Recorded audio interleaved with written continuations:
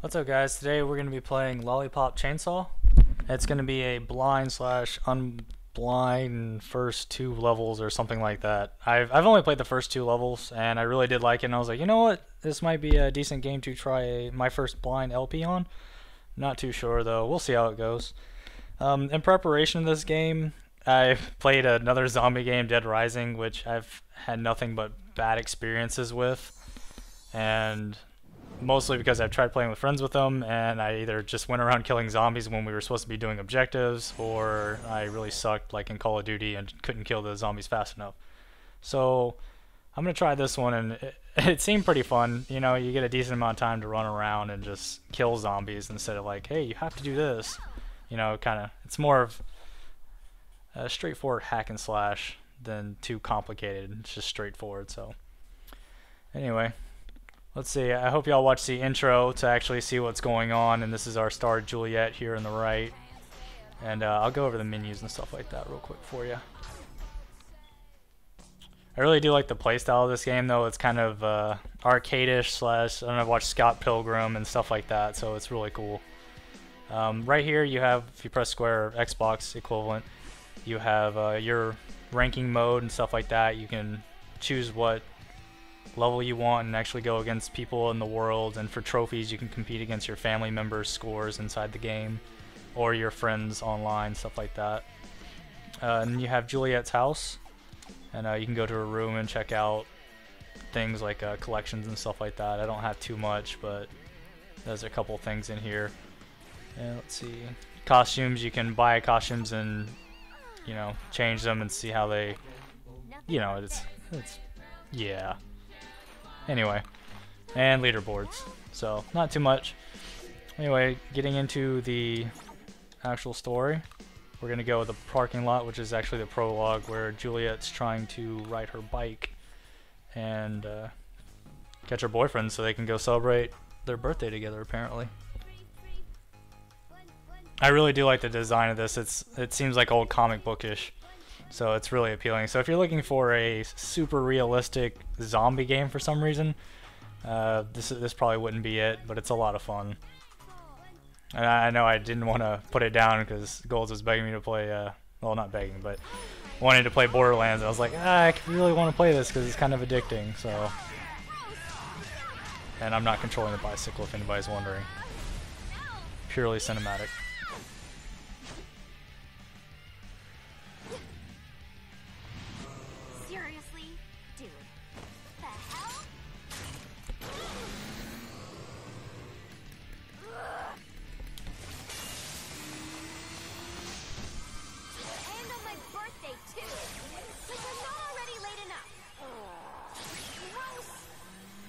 Ah, that's good thing they're a zombie.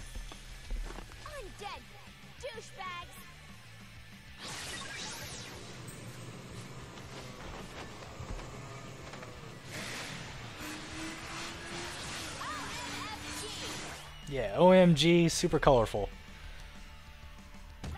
And 20 points for being in a children's basket. And that's our star.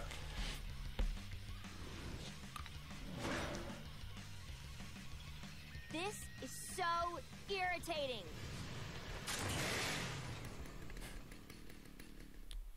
So apparently she's rocking her Daisy Dukes. I didn't realize that I changed it permanently, but oh well, deal with it.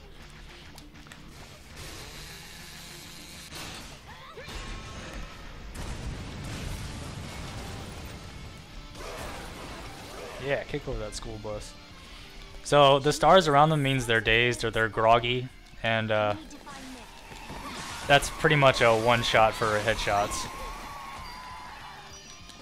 And like I said, I'm gonna be jumping around a lot. It's sometimes the camera angle get a little messed up and just something you deal with. But it's still compared to Dead Rising, you can just jump around so much more, and your character moves fluidly, as opposed to, oh, I went the wrong way. Now I gotta move and it takes 5 seconds to move your character. Okay. You're gonna see me using a lot of like acrobatic moves, and I tried doing this earlier. You can't restart an entirely new game if you upgraded your character at all, like it's gonna stay upgraded through your future playthroughs. And I don't know if there's a way around this yet, but I'll try to figure it out sometime. And seeing as I've already played this playthrough, or this prologue, this is one of your classmates that goes to your school, and one of your missions during it is to save him, obviously. SOS. Or shit out of shoes, something like that. Anyway, there's a number of how many zombies you have to kill before he's actually considered saved. And this makes number 6. So, and he's gonna get up, thank you, and he's gonna give you some zombie medals. Pretty zombie medals. Thanks, kid. Really great work. See if you can get anyone else out. Be careful. It's bullshit, he wasn't even touched. Whatever. Yeah, Dukes. Also, just heads up, if you do let him die, he does become a zombie, and then you have to fight him, and he becomes a...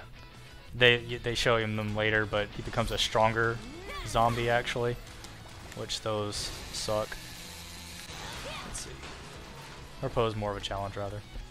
Destroying objects. Here we go. Zombie medals. Not all of them get destroyed, which is sad, but it's okay. Well, these do too, never mind. Look at that, I lied. Okay, vending machines. I'll have to look out for those. Your license should be revoked, bro. Crawlers. What I've learned about this, the reason why I'm explaining most of this is because the intro normally would have done it in a really long, and well, it wasn't too long, but text and stuff like that. Your X button, same with the Xbox, gives you a low swing for your chainsaw, which will normally chop off enemies that are standing up or ones that are towards the ground. You can also use a jump and a slam down move. That's usually for headshots. And square is for... Just don't move. I'll take care of them. yeah, square for your pom-poms. And those will make the zombies groggy for the most part. Sometimes.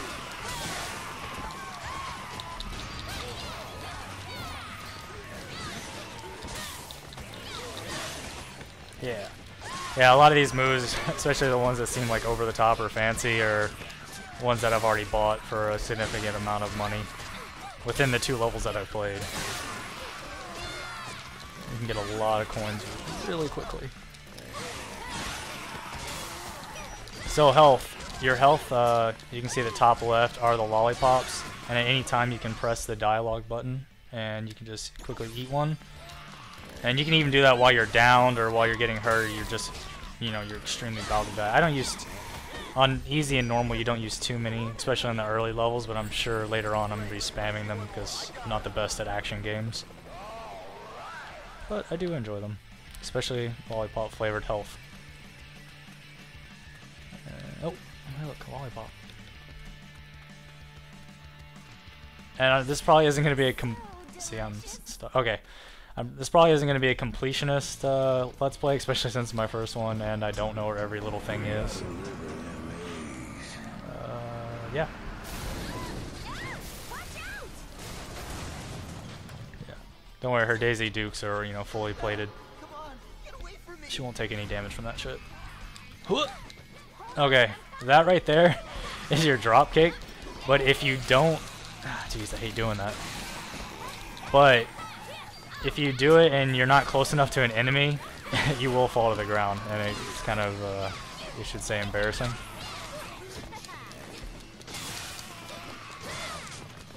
One shot. And the cool thing about the dropkick is that if you actually, let's see, I missed, and missed again. One, you can hit multiple enemies too. One out of the 2 enemies will be groggy, and it will normally be a one-shot kill. There are stronger enemies later that you might have to drop kick twice, and then they'll become groggy, and so on, but that all depends. What up, guy? My favorite president is Warren G. Harding. Oh, that's convenient. Mine too. Okay, this is one of the ones where you have to do the guys in waves. Get off of him. Yeah. Alright, get out of here. Okay.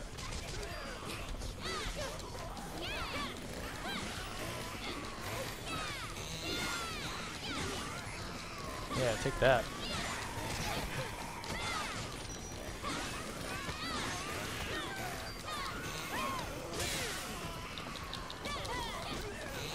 And that right there is the chainsaw full swing, I think it's called, and that is actually the strongest. I think they blatantly say that's the strongest move you have, and that's square, square, triangle.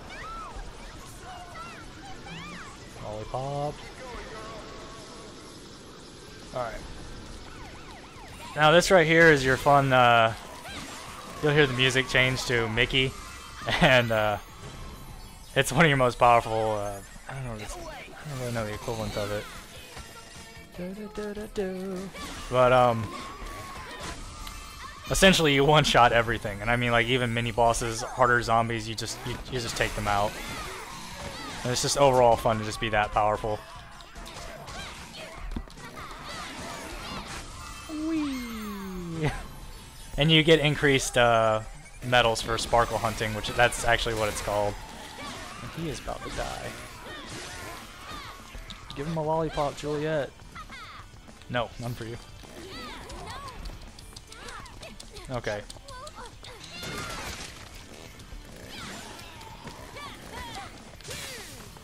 I don't know where he is. Get away. Huh. Gangster chicks. Anyway. I think there's only one left, yeah. So like I said, compared to Dead Rise, they're not super timed, but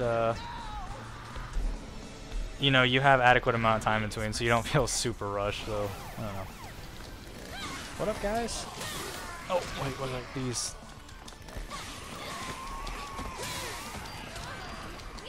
Oh, man. Yeah, there's a lot of button cues and cool finishers and stuff like that. The finishers, you don't really have to buy.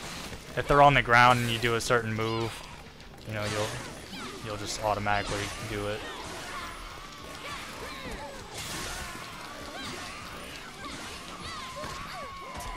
Bitch, please. Alright. And we helped him out. Fantastic job, kid. But, he looks like he's dead already.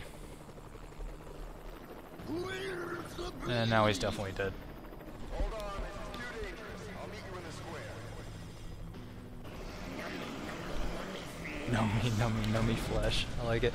Jesus Christ. Get off me, you bastard! Bye. Oh no! He crashed over by the school and is probably dead. Okay. Just a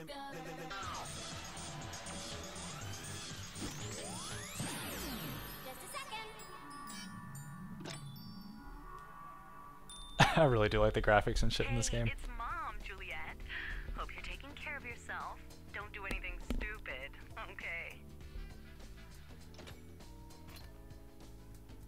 Okay, so that was a phone call, and you do get them periodically, and it'll show on the bottom right, but you actually don't. I don't think you can answer it during the game. I've tried several times, and then I end up just doing stupid stuff like this, which doesn't do anything. So you can go back into her house where I showed you earlier, and you can listen to the voicemails essentially. So I don't know if that counts towards the trophies or anything like that, but so this is your shop to shop, and as you can see, I've already bought some things, and I end up buying this every time. And this will increase your health. The fruit crepe, rodent chow mein, awesome. Magic beans will also do it. Crunchy monkey cereal will increase your health, and this will increase your health as well. Let's see, dumbbells strengthen aromatic yoga oil. Aromatic? Okay, well anyway. And that'll increase your if you fall down, so. And then there's skills and stuff like that too here. And I've got most of them already. threads, MP3s, and stuff like that. So let's go. Self-explanatory. I'll explain what the Nick shake and stuff is later when we actually get that function.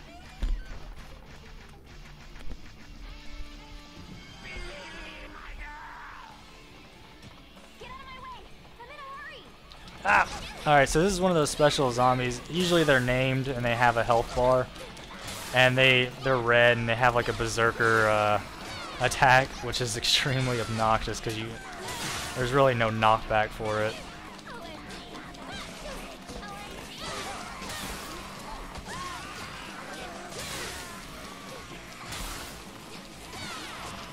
Let's see.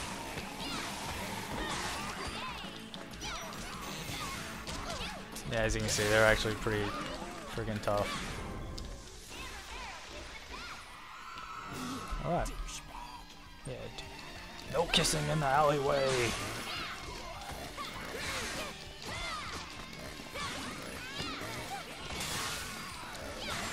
Alright. No! There we go.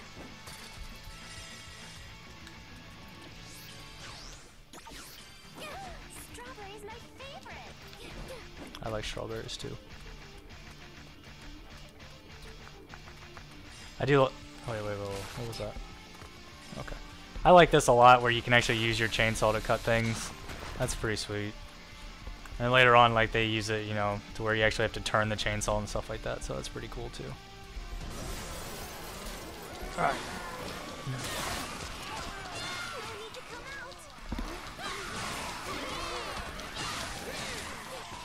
This is where it's actually a lot of fun because, you know, there's so many zombies you get to kill.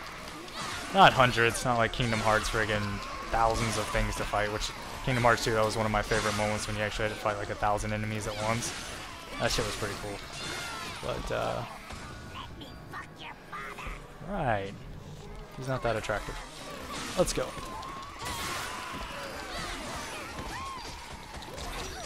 Ow.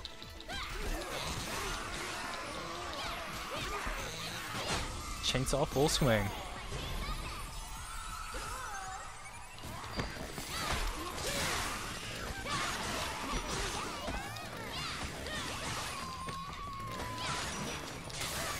Hipster chicks, die! If you see the circle, whenever you press circle towards an enemy, you actually do a somersault or a leapfrog, I think it's called, over the enemy. And for anybody wanting trophies, if you do 10 consecutively, you get a trophy for that. So that's pretty cool. Other trophies I learned about is like Juliet 51. If you do 51 drop kicks, you can get one of those for that too. So. No, get off! Take that, ho!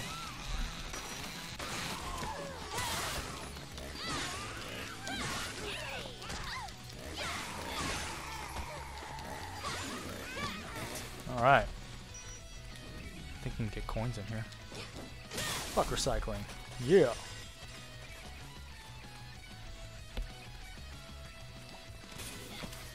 There's helicopters. I'm not sure if these are just guards or those are actually the people in the helicopter. I'm assuming not. Sean is not dead.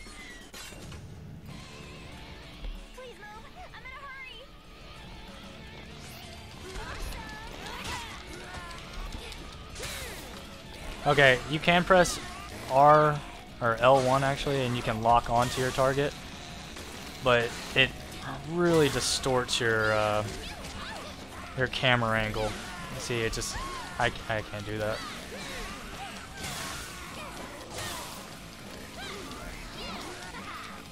See, even that kills me.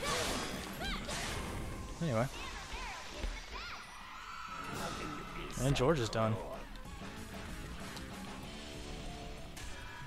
So here's the mini boss.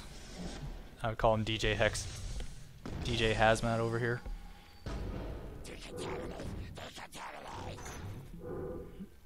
And you get a little boss info. Him and his little minions. He can be tough if you're like first starting off this game. And he swings that around until he decides to throw it. And if you get caught in that, it will explode and kill you. But if you want to just kind of kill all of them at once, You can enter sparkle mode. And 1. And 2. Yeah. And that'll definitely cut down on the time. So anyway, that was pretty much the prologue of LoliPop ChainSaw. And we're going to go in the cutscene and then kind of wrap it up. So I hope y'all join next time as we continue playing. Nick? Nick, are you here? It's okay to come out. Nick? Oh, please.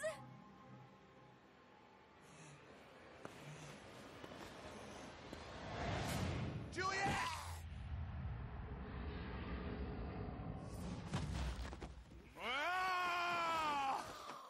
I'm so hungry. Oh!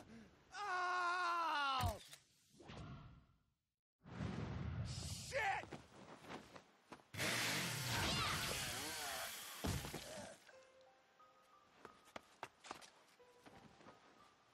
Are you okay, Juliet? Yes,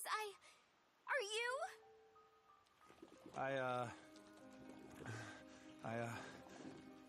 One bit me. Just a little bit. I don't know what that means. What does it mean? Huh? Oh no, it can't be. I feel it in me. I'm gonna become one, huh? Fuck. I'm screwing up your birthday, aren't I? I'm sorry, Juliet. I don't want to fuck up your birthday. My birthday? Don't worry about that. That's the dumbest thing ever.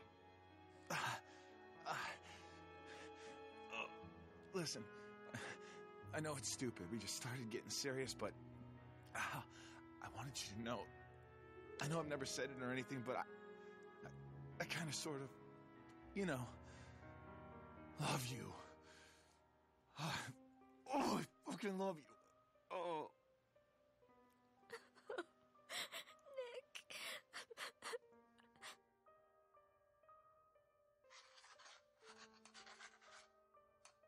No. There's something we can try. It's the only chance we have to save you. Juliet? What the fuck? I love you too!